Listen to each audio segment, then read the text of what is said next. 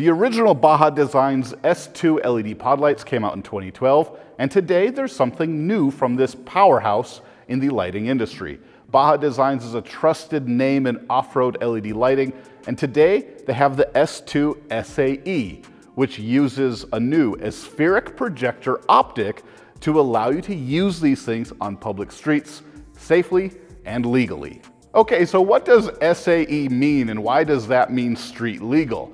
Well, SAE stands for Society of Automotive Engineers. This is basically a group of people that got together and defined what is a safe light output for public roads where you're driving with other people. You don't want something that looks like this. Here's a floodlight. Look at how huge that beam pattern is. That's going to get in the eyes of oncoming drivers. Or how about this one, a combo beam pattern?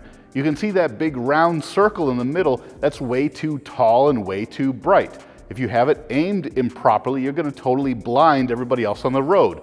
SAE fog lights like this have a very specific beam pattern shape. Take a look at this.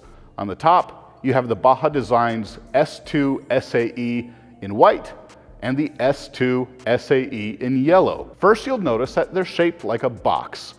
They're a very specific width and a very specific brightness. You can also see that the intensity of light is distributed very evenly throughout the entire beam pattern. But most importantly is the top. Look at how straight and flat that beam pattern is. There's almost no light above that line. And that's where these aspheric projector optics come in. They control that light and create this very specific beam pattern so that when you're driving with these lights on public roads, oncoming drivers don't get blinded. That flat cutoff line at the top of the beam pattern keeps the brightness of these pods below the eyesight of oncoming drivers. That's all it means. When you see SAE whatever on an off-road product like this, it means it's allowed to be used on public streets legally. Sometimes the beam patterns are called SAE Fog. Sometimes they're called SAE Wide or SAE Driving. Now, Baja Designs isn't the first company to create an SAE pod for use as a fog light or an on-road application. Listen, here at Headlight Revolution, we're owned by the same company that owns Morimoto Lighting. So I'm going to show you those results along with the Baja Designs, but trust me, the testing is the same across the board. There's no bias here. We just want you guys to know exactly what you're buying and what your options are on the market. First, let's take a look at the brightness of the Baja Designs S2 SAE. I'm going to put the white and the yellow on the screen. I'm going to show you the lux, and then we're going to compare it to two other products that are out there today that are comparable in function and form. Now, the way that we do the testing is we put the lights at a certain distance away from the wall, we turn them on, and we measure lux with a digital meter. Lux is the actual usable brightness at a certain point in space. So in this controlled environment, we can demonstrate how much or less brighter one product is to another. This is different than lumens. This is actual brightness. Lumens is more theoretical and not really appropriate for these kind of tests. The Baja Designs S2 SAE is pretty consistent throughout its entire beam pattern when it comes to brightness. The white version came in at 100 maximum lux, and the yellow version came in at only 70 maximum lux. This is expected. It's normal for the yellow LED chips to be less efficient and less bright than their white counterparts. Now let's switch it up to the Morimoto NCS SAE Wide. This is the fog light, street legal, pod light version from Morimoto.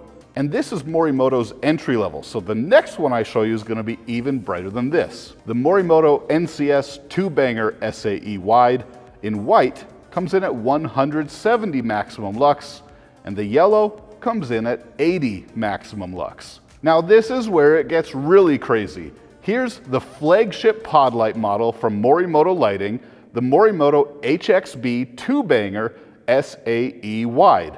These are street legal, but they're way brighter than anything else you're going to find. The white comes in at a massive 240 maximum lux, and the yellow comes in at 130 maximum lux, almost double some of the other pod lights in the market. You can get a street legal LED pod light like the S2 SAE from several different brands, all in roughly the same size.